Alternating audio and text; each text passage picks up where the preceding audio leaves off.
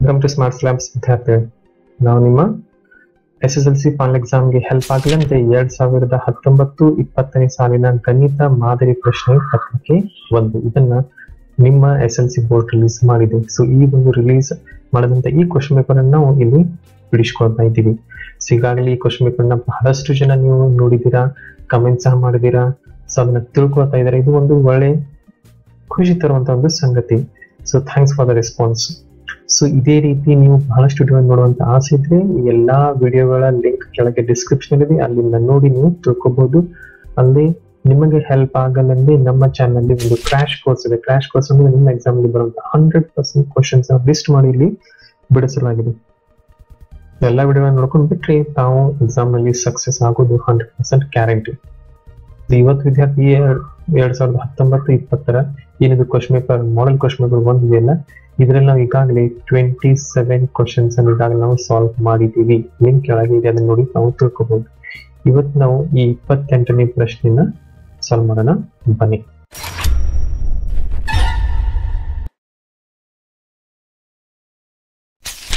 So ವಿದ್ಯಾರ್ಥಿಗಳೇ, 28ನೆಯ ಪ್ರಶ್ನೆ.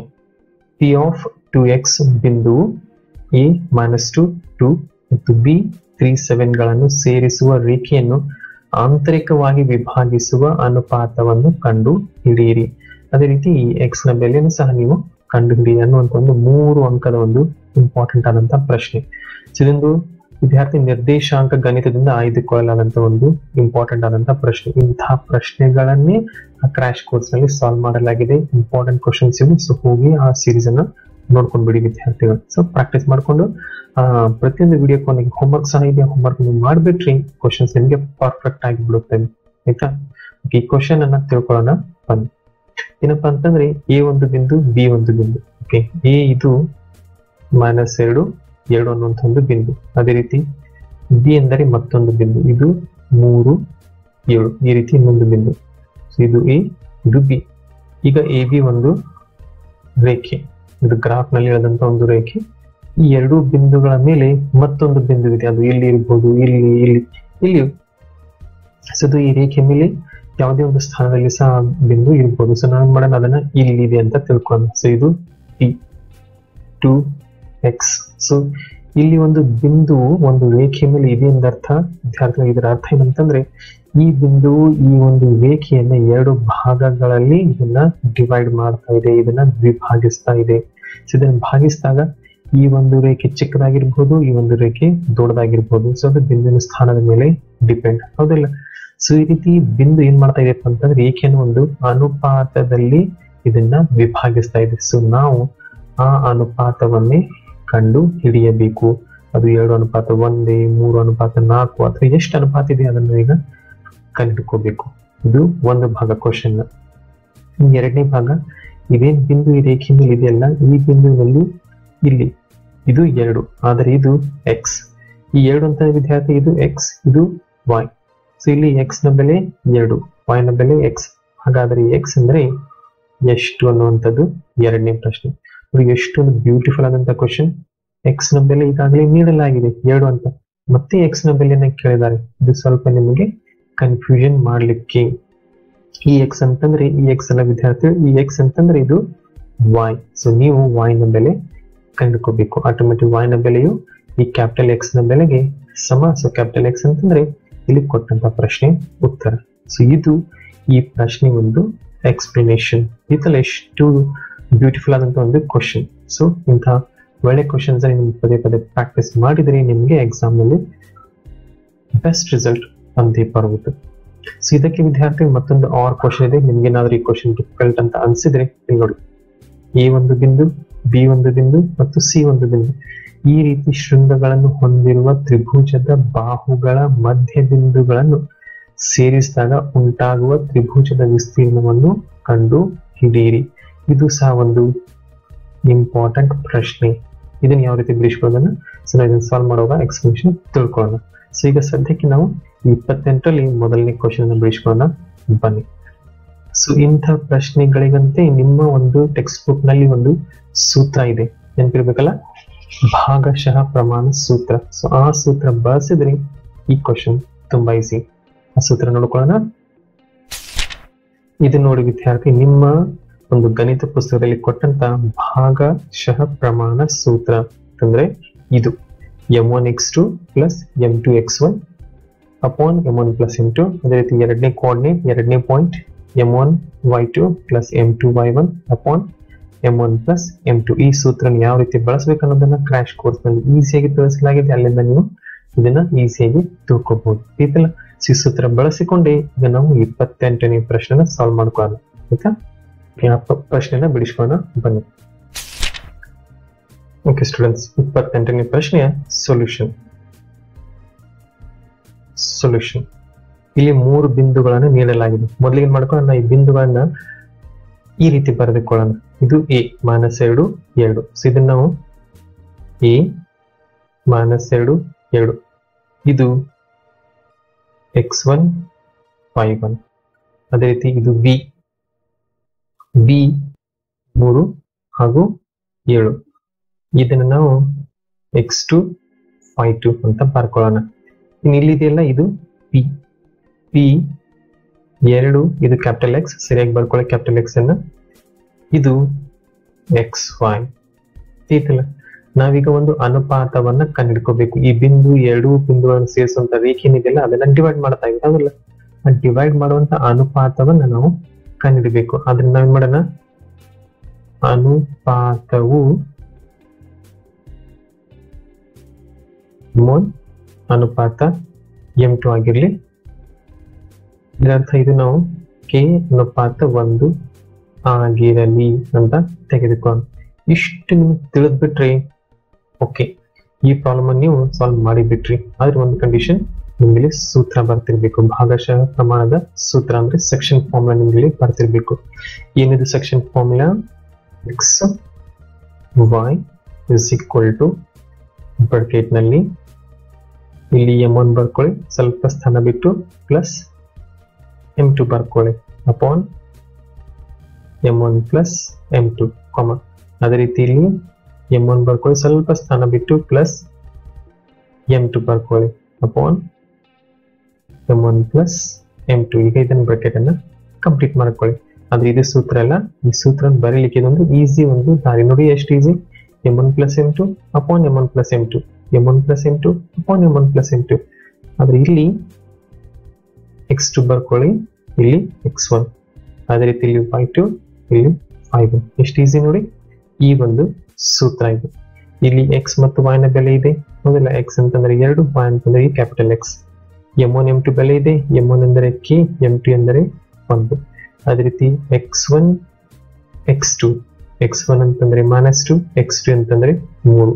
ಅದೇ ರೀತಿ y1 y2, y1 ಎಂದರೆ 2, y2 ಎಂದರೆ 7. ಸೊ ಎಲ್ಲಾ ಬೆಲೆಗಳು ಇಲ್ಲಿ ಇವೆ. ಸೊ ಎಲ್ಲಾ ಬೆಲೆಗಳನ್ನ ಈಗ ನಾವು ಆದೇಶಿಸಬೇಕು. ಓಕೆ, ಆದ್ದರಿಂದ x ಎಂದರೆ ಇದು 2, y ಎಂದರೆ ಕ್ಯಾಪಿಟಲ್ X. ಆಯ್ತಾ? ಇನ್ನು ನೆಕ್ಸ್ಟ್ m1 ಎಂದರೆ k, ಸ್ಮಾಲ್ k. x2 ಎಂದರೆ ಇದು 3 ಪ್ಲಸ್ m2 ಎಂದರೆ ಇದು 1. x1 ಎಂದರೆ ಇದು -2, ಮೈನಸ್ ಇರುವಾಗ ಬ್ರಾಕೆಟ್ ಹಾಕೋದನ್ನ ಮರಿಬೇಡಿ. ಅಪಾನ್ m1 ಪ್ಲಸ್ m2 ಅಂದರೆ k ಪ್ಲಸ್ 1 ಕಾಮ. ಅದೇ ರೀತಿ m1 ಎಂದರೆ ಮತ್ತೆ k, y2 ಎಷ್ಟಿದೆ ನೋಡಿ, y2 ಇದು 7 ಪ್ಲಸ್ m2 ಎಂದರೆ 1, y1 ಎಂದರೆ ಇಲ್ಲಿ ನೋಡಿ ಇದು 2 ಅಪಾನ್ m1 ಪ್ಲಸ್ m2 ಅಂದರೆ k ಪ್ಲಸ್ 1. ಮತ್ತೆ ಬ್ರಾಕೆಟ್ ಅನ್ನ ಕಂಪ್ಲೀಟ್ ಮಾಡ್ಕೊಳ್ಳಿ. ಈಗ ನಾವೇನಿಲ್ಲಿ ಬೆಲೆಯನ್ನ ಬರೆದಿದ್ದೀವಲ್ಲ ವಿದ್ಯಾರ್ಥಿಗಳು, ಇದರ ಅರ್ಥ ಏನು ಮೊದಲು ನೀವು ಇದನ್ನ ತಿಳ್ಕೊಂಡಿರ್ಬೇಕು. ಇದರ ಅರ್ಥ ಏನಪ್ಪಾ ಅಂತಂದ್ರೆ, ಈ ಒಂದು ಪೂರ್ತಿ ಬೆಲೆ ಇದೆಲ್ಲ 2ಕ್ಕೆ ಸಮ. ಅದೇ ರೀತಿ ಈ ಒಂದು ಪೂರ್ತಿ ಬೆಲೆ ಇದು x ಗೆ ಸಮ. ಸೊ ನಾವೇನ್ ಮಾಡೋಣ, ಈಗ ಮೊದಲನೇ ಸಮೀಕರಣವನ್ನ ಅಂದ್ರೆ ಈ ಒಂದು ಪೂರ್ತಿ ಭಾಗವನ್ನ 2ಕ್ಕೆ ಸಮ ಅಂತ ಬರ್ಕೊಳ್ಳೋಣ. ಸೊ that implies ಕೇವಲ 2 ಅಂತ ತೆಗೆದುಕೊಳ್ಳಿ. 2 ಇದಕ್ಕೆಲ್ಲ ಸಮ. ಸೊ ಏನಿದು 3 ಇಂಟು k, ಇದು 3k plus into minus 2 into 1 2 upon k plus 1. ತೀರ್ಥ ಎಷ್ಟು ಈಸಿ ಅಂತ. ಇನ್ನು ಅದೇ ರೀತಿ ಇದನ್ನ ಬರ್ಕೊಳ್ಳಿ. ಈಗ x ಅಂತಂದ್ರೆ ಇದು x is equal to 7 into k 7k plus 2 into 1 2 upon k plus 1 ಅರ್ಥ ಆಯ್ತಲ್ಲ ಇಷ್ಟು. ಓಕೆ, ಈಗ ಈ k plus 1 ಅನ್ನ 4 ಗುಣಾಕಾರ ಮಾಡಿ ಏನ್ ಬರ್ತದೆ ನೋಡಿ ಬೆಲೆ k plus 1 into 2. ಸೊ ಇದು 2 into k 2k plus 2 into 1 ಇದು 2 equal to 3k minus 2 ನ ಹಾಗೆ ಬರ್ಕೊಂಡ್ಬಿಡಿ. ಓಕೆ, ಮೊದಲು ಇದನ್ನ ಸಾಲ್ವ್ ಮಾಡ್ಕೊಳ್ಳೋಣ, ನಂತರ ಇದಕ್ಕೆ ಬರೋಣ ವಿದ್ಯಾರ್ಥಿ. ಓಕೆ, ಈಗ 2k ನ ಈ ಬದಿಗೆ ಕಳುಹಿಸಿ ಈ -2 ನ ಈ ಬದಿಗೆ ತೆಗೆದುಕೊಂಡು ಬನ್ನಿ. ಸೊ ಇಲ್ಲಿ ನೋಡಿ 2 ಇದೆ, -2 ಈ ಬದಿಗೆ ಬಂತು, ಸೊ ಅದು +2 equal to 3k ಅಲ್ಲಿ ಇದೆ. ಈ 2k ನ ಆ ಬದಿಗೆ ಕಳಿಸಿದಾಗ ಚಿಹ್ನೆ ಚೇಂಜ್ ಆಗಬೇಕು, ಇದು 2k. ಸೊ 2 + 2 4 equal 3k ನಲ್ಲಿ 2k ಹೋದರೆ ಉಳಿಯುವುದು ಜಸ್ಟ್ k. ಆದ್ದರಿಂದ k is equal to 4 ಒಂದರಲ್ಲಿ ಸಿಕ್ ನೋಡಿ. ಸೊ ಇದು k ನ ಬೆಲೆ. ಈಗ ನಾವು ಅನುಪಾತ ತೆಗೆದುಕೊಂಡಿದ್ದೀವಿ m1:m2. ಆದ್ದರಿಂದ ಅನುಪಾತ equal to m1:m2. m1:m2 ಅದಕ್ಕೆ ಸಮ, ಇದು k:1 ಸಮ. ಆದ್ರೆ ನಮಗೀಗ k ಬೆಲೆ ತಿಳಿದಿದೆ. So ಎಷ್ಟದು k:1. ಸೊ ಇದರ ಅರ್ಥ ಆ ಅನುಪಾತವು ಮತ್ತೇನಲ್ಲ, ಅದು 4:1 4:1 ನೋಡಿ ವಿದ್ಯಾರ್ಥಿ, ಎಷ್ಟು ಈಸಿಯಾಗಿ ಸಿಗ್ತಲ್ಲ ಅನುಪಾತ. ಸೊ ಇದು ನಮಗೆ ಬೇಕಾಗಿರುವಂತ ಒಂದು ಈ ಅನುಪಾತ.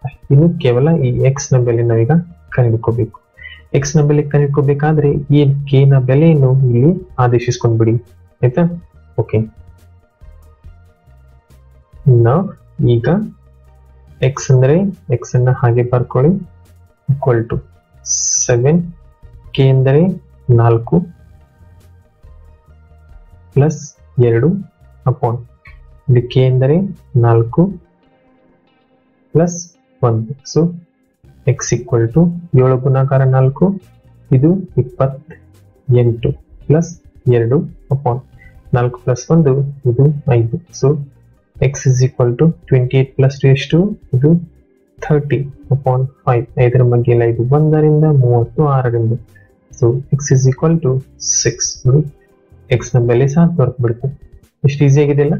ಸೊ ಇದು ಒಂದು ಇಂಪಾರ್ಟೆಂಟ್ ಭಾಗ ವಿದ್ಯಾರ್ಥಿಗಳು. ಈ ಒಂದು ಸೂತ್ರ ನೀವು ಚೆನ್ನಾಗಿ ನೆನಪಿಟ್ಕೊಂಡು ಈ ಬೆಲೆಗಳನ್ನ ಚೆನ್ನಾಗಿ ಆದೇಶಿಸ್ಬಿಟ್ರಿ ಎಷ್ಟು ಈಸಿ ನೋಡಿ. ಸೊ ಈ ರೀತಿ ನಾವು ಈ ಸಮಸ್ಯೆನ ತುಂಬಾ ಈಸಿಯಾಗಿ ಬಿಡಿಸ್ಕೋಬಹುದು. ಸೊ ವಿದ್ಯಾರ್ಥಿ, ನಿಮಗೆ ಇಲ್ಲಿ ನಿರ್ದೇಶಾಂಕ ಗಣಿತದಲ್ಲಿ 3 ಸೂತ್ರಗಳಿವೆ. ಒಂದು ದೂರದ ಸೂತ್ರ ಡಿಸ್ಟೆನ್ಸ್ ಫಾರ್ಮುಲಾ, ಒಂದು ಈಗ ನಾವು ನೋಡಿದ್ದೇವಲ್ಲ ಈ ಭಾಗಶಃ ಪ್ರಮಾಣ ಈ ಸೂತ್ರ, ಮತ್ತೊಂದು ತ್ರಿಭುಜದ ವಿಸ್ತೀರ್ಣದ ಸೂತ್ರ. ಈ 3 ಸೂತ್ರಗಳಲ್ಲಿ ಯಾವುದಾದ್ರೂ ಒಂದು ಸೂತ್ರದ ಮೇಲೆ ಒಂದು ನಿಮಗೆ 3 ಅಂಕದ ಪ್ರಶ್ನೆ ಬರೋದಂತ ಗ್ಯಾರಂಟಿ. ಸೊ ಅಂತಹ ಪ್ರಶ್ನೆಗಳನ್ನ ನಾವು ಏನ್ ಮಾಡಿದೀವಿ ಅಂತಂದ್ರೆ ನಿಮ್ಮ ಕ್ರಾಶ್ ಕೋರ್ಸ್ ನಲ್ಲಿ ಬಿಡಿಸ್ಕೊಂಡಿದೀವಿ. ಸೊ ಹೋಗಿ ಆ ಕ್ರಾಶ್ ಕೋರ್ಸ್ ನ ಕಂಪ್ಲೀಟ್ ನೋಡ್ಕೊಂಡು ನೀವು ಎಲ್ಲಾ ಒಂದು ಅಭ್ಯಾಸನ ಚೆನ್ನಾಗಿ ತಿಳ್ಕೋಬೇಕು, ಆಯ್ತಾ. ಸೊ ಈ ವಿಡಿಯೋನ ಇಲ್ಲಿ ಸ್ಟಾಪ್ ಮಾಡೋಣ ವಿದ್ಯಾರ್ಥಿಗಳು. 28ನೇ ಪ್ರಶ್ನೆ ಆರ್ ಪ್ರಶ್ನೆನ ನಾವು ಮುಂದಿನ ವಿಡಿಯೋದಲ್ಲಿ ತಿಳ್ಕೊಳ್ಳೋಣ. ಸೊ ಆ ವಿಡಿಯೋನ ಸಹ ನೋಡಿ ನಿಮ್ಮ ಡೌಟ್ ಗಳನ್ನ ಕ್ಲಿಯರ್ ಮಾಡ್ಕೋಬಹುದು. ಓಕೆ, ಇದೇ ರೀತಿ ನೀವು ಮುಂದಿನ ವಿಡಿಯೋ ನೋಡುವಂತ ಆಸೆ ಇದ್ರೆ ನೀವು ನಮ್ಮ ಚಾನಲ್ ಸಬ್ಸ್ಕ್ರೈಬ್ ಮಾಡ್ಕೊಳ್ಳಿ. ಆಗ ಬೆಲ್ ಐಕಾನ್ ಒತ್ತಿ, ಬೆಲ್ ಐಕಾನ್ ಅಲ್ಲಿ ಆಲ್ ಅನ್ನುವಂತ ಆಪ್ಷನ್ ತೆಗೆದುಕೊಳ್ಳಿ. ಆಟೋಮೆಟಿಕ್ ಆಗಿ ವಿಡಿಯೋ ಅಪ್ಲೋಡ್ ಆದ್ಮೇಲೆ ನಿಮಗೆ ನೋಟಿಫಿಕೇಶನ್ ಬರಬಹುದು. ಎಲ್ಲಾ ವಿಡಿಯೋಗಳ ಒಂದು ಒಳ್ಳೆಯ ಲಾಭ ತೆಗೆದುಕೊಳ್ಳಿ ವಿದ್ಯಾರ್ಥಿಗಳು, ಆಯ್ತು. ಮತ್ತೆ ಭೇಟಿ ಆಗೋಣ ಮುಂದಿನ ವಿಡಿಯೋದಲ್ಲಿ. ಅಲ್ಲಿಯವರೆಗೆ ಚೆನ್ನಾಗಿ ಓದಿ, ಚೆನ್ನಾಗಿ ಅಭ್ಯಾಸ ಮಾಡಿ.